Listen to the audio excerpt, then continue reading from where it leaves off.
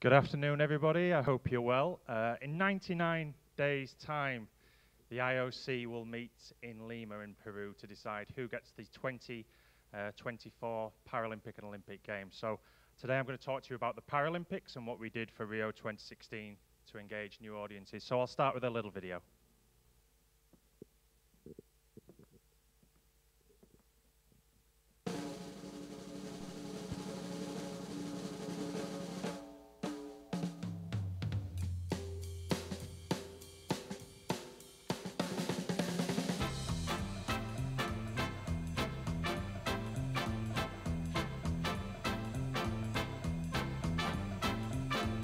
Yes, I can, suddenly, yes, I can.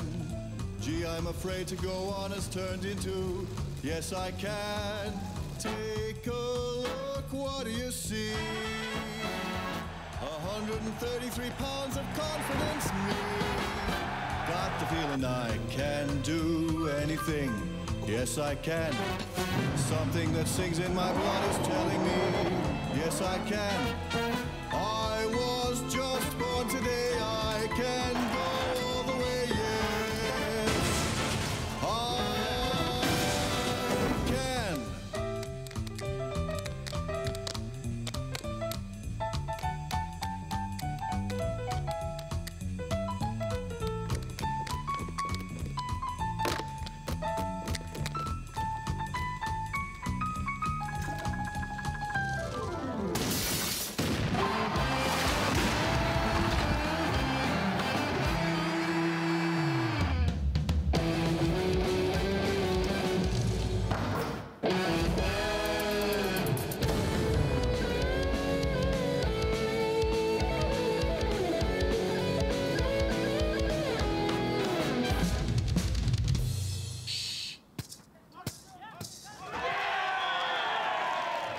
yes, I can. Yes, I can. Yes, I can. Yes, I can. Yes, I can. Yes, I can. Yes, I can. Yes, I can. Yes, I can. Hey, yes, I can. No, you can't. Yes, I can! Are you ready? I can climb Everest. Yes, I can. I can fight here all night and never rest. Yes, I can. I was just born today. I can go all the way. Yes, I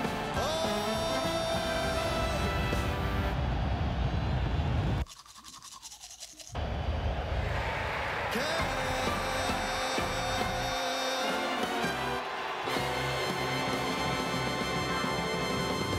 Bravo, bravo Greg pour le film, on peut vous applaudir. So that was a TV commercial that our broadcast partner in Great Britain, Channel 4, did for us before the Games.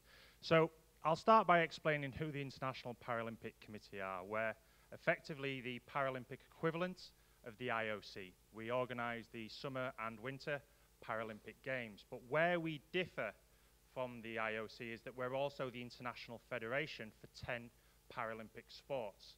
So on years where we're not organising the Paralympics, we're organising world or regional championships. So in 5 weeks' time, we'll be back in London's Olympic Stadium hosting our Athletics World Championships for 1,000 athletes. We have an aspiration at the IPC, and the aspiration is to make for a more inclusive society for people with an impairment through parasport. So not only do we try organise some of the biggest sporting events in the world, but we want to transform how society deals with disability. And we try to do that through sport. So before I go on, I want to explain what I think is the difference between innovation and invention. So invention is coming up with something completely new. Now, in my view, innovation is doing things differently in order to make progress for the area that you are in. And that's what we've done at the IPC. We've done nothing new here. What I'm going to present, I think you'll probably all be doing yourselves. But this is something that was new for the IPC. So when I joined the IPC in 2010, we had no communication strategy. No one knew who our athletes were, and very few people knew who the IPC were. We had 10,000 people visiting our website a month. So very, very small company. So we came up with a strategy which was to educate and engage people in Paralympic sports through the athletes. And then for Rio 2016, we set ourselves some quite ambitious targets. So we said we wanted to make our website the #1 place in the world to get news about Paralympic sport, because it was quite difficult for us to get media coverage in mainstream media outside of the Games. However, there were Paralympic fans all around the world, so we said, let's make the website the #1 place. So we set ourselves a target of 4.7 million people for the website in Rio for 2016. In London, we had 2.7 million, so actually it was a 2 million increase. We said we wanted to increase the number of people on our social media from 1 to 1.3 million, and we wanted to grow our TV audience. So in terms of TV, we'd had a cumulative audience of 3.8 billion for both Beijing and London, and we wanted to break the 4 billion barrier for the Games.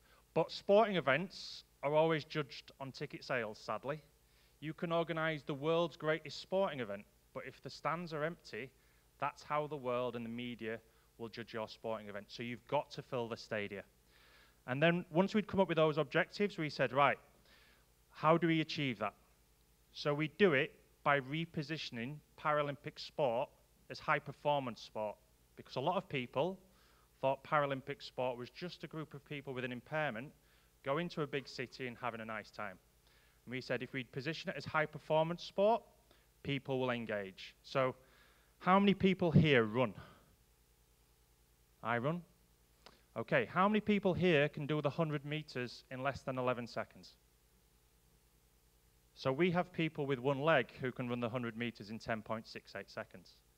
We have people with no arms who can swim 50 meters freestyle in less than 30 seconds. That's high performance sport. So we also said we wanted to utilize digital media because we didn't have much budget. We're not a cash-rich organization, so we said we have to utilize digital media in order to make the biggest impact. And because of the lack of budget, we really do need to maximize partnerships, because without our partners, we can't achieve what we want to do. So the first key was to come up with our ones to watch athletes. We said we have to engage people in sport through our leading athletes. Now the Paralympic Games has 4,300 athletes. We cannot promote 4,300 athletes. I have a communications team of 10 people. So we had to be really picky on who we chose. So what we did is we worked with every single international federation and developed our ones to watch list for every sport. So for athletics, our biggest sport, we had 50 ones to watch athletes, and for some other sports, we had 6.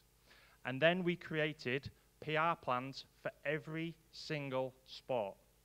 Now, we're the International Federation for 10 sports, 4 of which are in the Paralympics. The other 18 sports that are in the Paralympics, they are so small that not one of them had a PR person. So we have to take all the sports with us at the same time. So we recruited 50 volunteer student journalists from around the world to work and implement our communications plans for the sports where there were no PR people. And then we took the best volunteer journalists to Rio 2016 as a thank you. We then worked with all our broadcasters, because our broadcasters were saying, hey, we don't know who to cover. Who can you help us? So we always have the media who come to us just before a Paralympics saying, hey, we don't know which athletes are the best ones. So we sent the profiles of all the athletes to our broadcasters and the media, and then we sat down with our commercial partners and said, if you're doing a campaign for the Paralympic Games, these are the athletes to focus on. So what we had was the media, the broadcasters, and the commercial partners all profiling the same athletes. So you saw there with Channel 4, the first advert, broadcast partnerships are key to us. So the advert that Channel 4 created there, we worked with them for a year on it.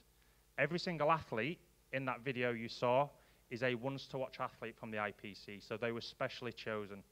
We also worked with Channel 4 to source the people with an impairment you saw in the video. There were 160 people, the most ever, in the TV commercial there. The guy who was singing, he was found on YouTube. He was singing karaoke at a pub in Melbourne. We found him on YouTube, emailed Channel 4. The next minute, he was on a flight to London and auditioning for the commercial. He now has a record deal in Australia, and he's a bit of a superstar. One thing that the broadcasters said to us ahead of Rio was, look, our focus is on the Olympics, and that's understandable, well and truly. So we need your help in creating content, because the more content you can give us, the more we can help you out. So what we did in the build-up to Rio 2016 was create 22 90-second long videos explaining each of the 22 sports. The basics, who are the athletes to follow, the rules, classification, when it first came in the games. And then we shared that via Olympic Broadcasting Services, who are the host broadcaster for Paralympic Games, so they could share it with the broadcasters. Each of the videos featured our ones to watch athletes, and we also created different versions so that a broadcaster in Japan, such as NHK, could use the same script and just change the graphics into Japanese or to Korean or whatever language was necessary. We then worked with all our commercial partners, and we always have a thing in the Paralympics about using other people's money is always the best way.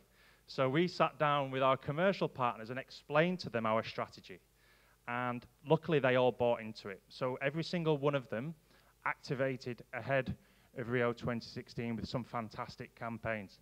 They all created digital content for us because they tied in with the strategy. The athletes they focused on were all our ones to watch athletes, which was really good. And the good thing, Samsung Paralympic bloggers wasn't something new. It's something we've done for the past 3 Paralympic Games. Now, everyone at our games is after exclusive content. So we gave 50 of our ones to watch athletes a Samsung phone. And they could record daily video blogs from behind the scenes where TV cameras couldn't go. The phones all had special apps which linked into a special FTP that broadcasters could all access. So the result was that when the Rio 2016 opening ceremony finished, the broadcasters could access the back end of the website and download behind-the-scenes videos of what it's like to walk out into the Olympic or the Maracanã Stadium in front of thousands and thousands of people. So every single commercial partner bought into our strategy. We also worked with UNICEF to help us get the high-performance sport message across to a bigger audience by creating this video.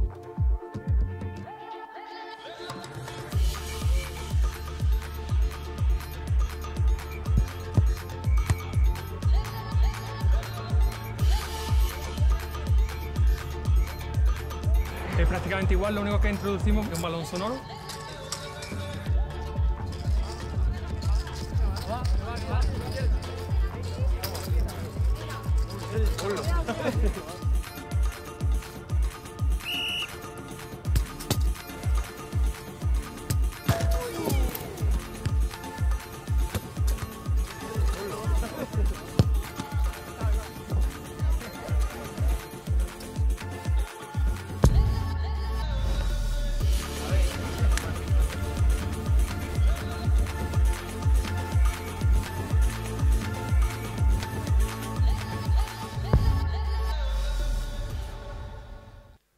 So that was something that worked really well for us, and I'll be honest with you, that nearly never happened. We'd been working with UNICEF for 3 months on an idea, and we're really struggling to pull it off, and then suddenly we got a call from Barcelona saying, we've had a cancellation from one of our sponsors on an activation. We have a group of players available tomorrow. Can you get a football team to come to Barcelona? So we managed to get the Spanish national team there within 24 hours.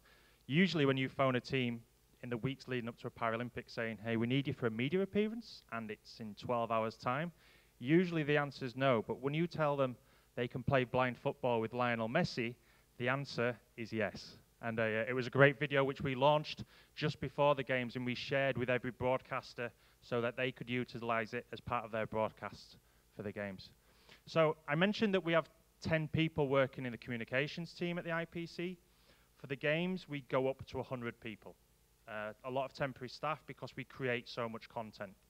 Because each sport doesn't have a PR person, we recruited a journalist to come and work with us for every Paralympic sport, and we created 380 stories in 14 days. So a lot of content editorially was going on the website. But in the build-up to the Games, we did a sport week, where for a whole week we focused on a different Paralympic sport and informed our audience about the ins and outs of it.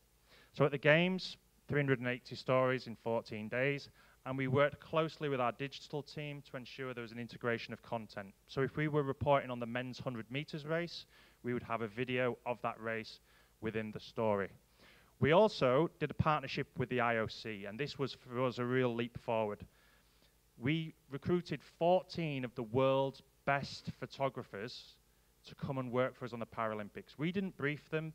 Their brief was pretty much their own. They just wanted to take some of the best and most iconic pictures they could at a Games, and you'll see some of them later.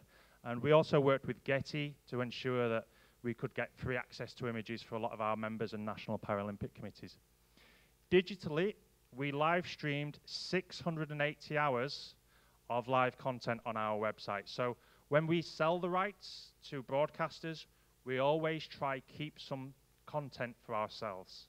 We sometimes do have to geo-block, but in most cases, we can put the content anywhere we want. So we live streamed 13 sports, and we also had a team of people who were sat in a room and they were editing all the time. So if they saw a moment that was like a world record or a very special clip, we could clip it in real time and have it uploaded to social media pretty quickly. And we also worked with broadcasters. So if we saw something that was a British athlete or a Japanese athlete, we'd clip it and we'd send it to NHK going, guys, not sure if you've seen this, but this is a really nice social media clip.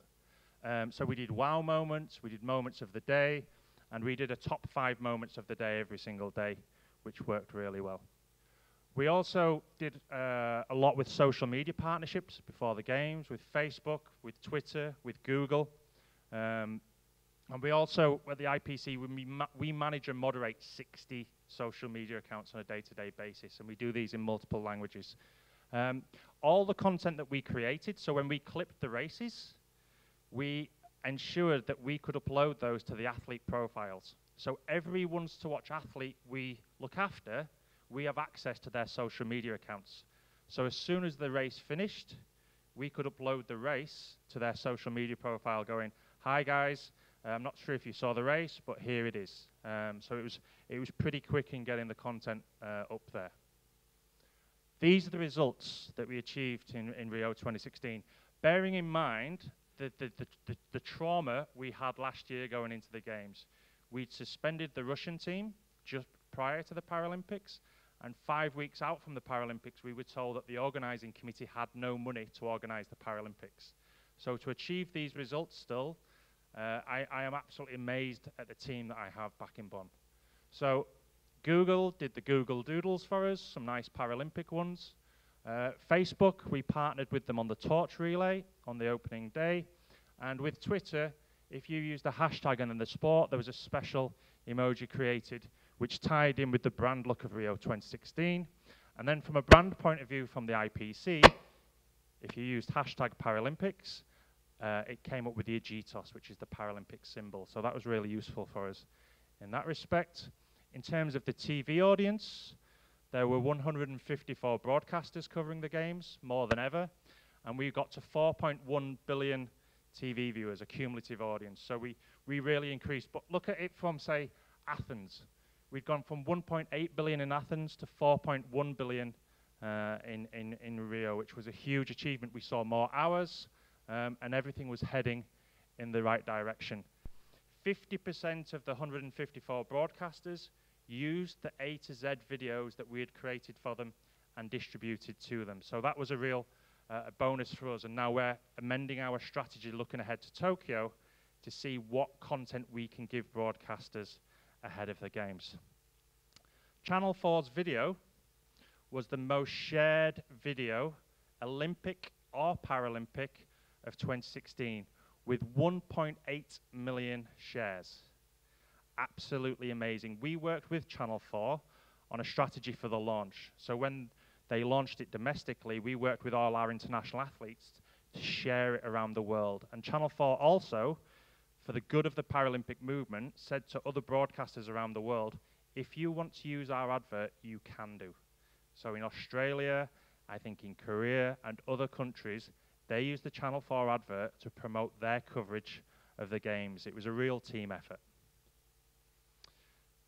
We had 7.7 million website views. Bearing in mind, we used to have 10,000 a month, which suddenly got up to 7.7 million. The target was 4.7 million.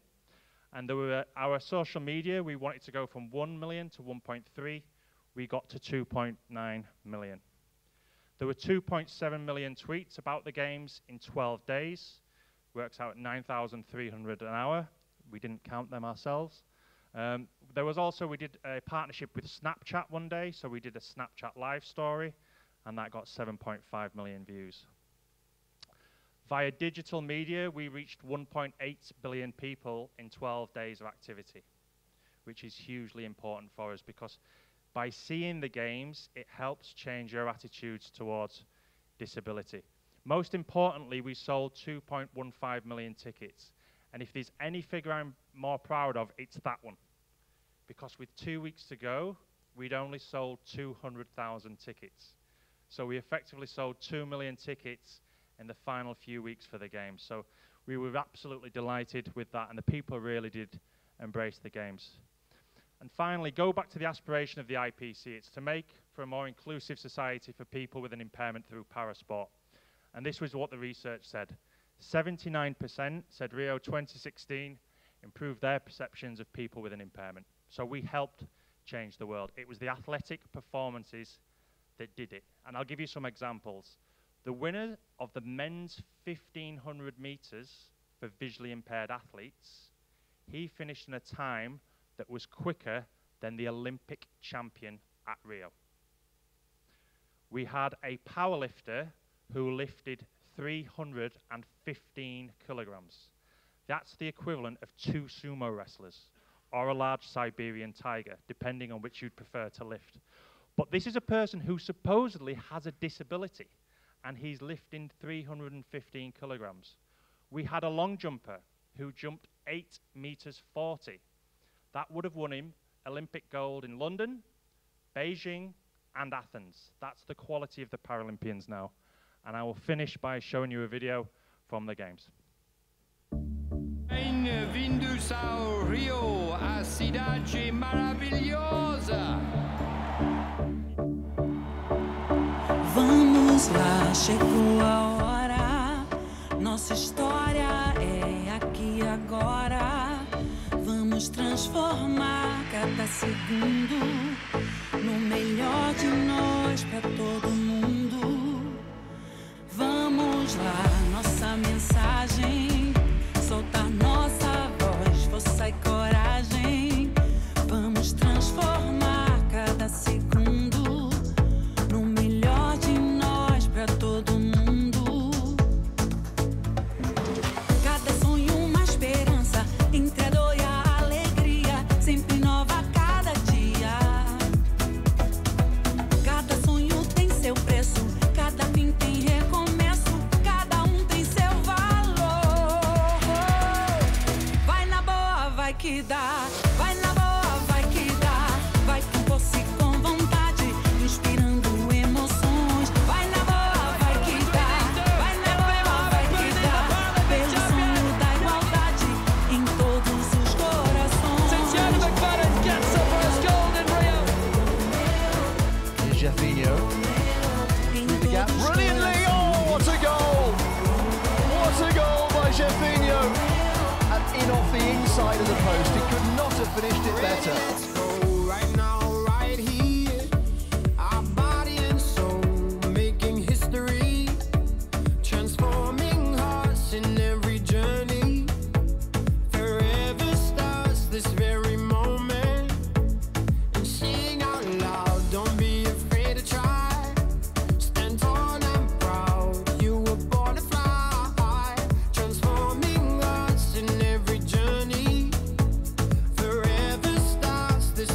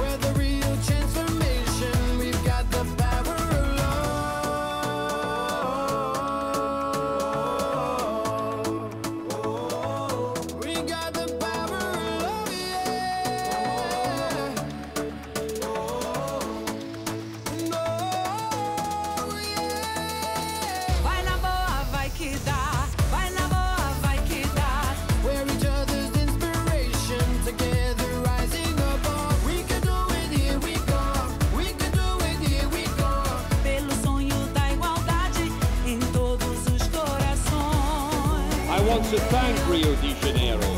Cariocas fantásticos. You warmly embraced these games and took the athletes to your heart.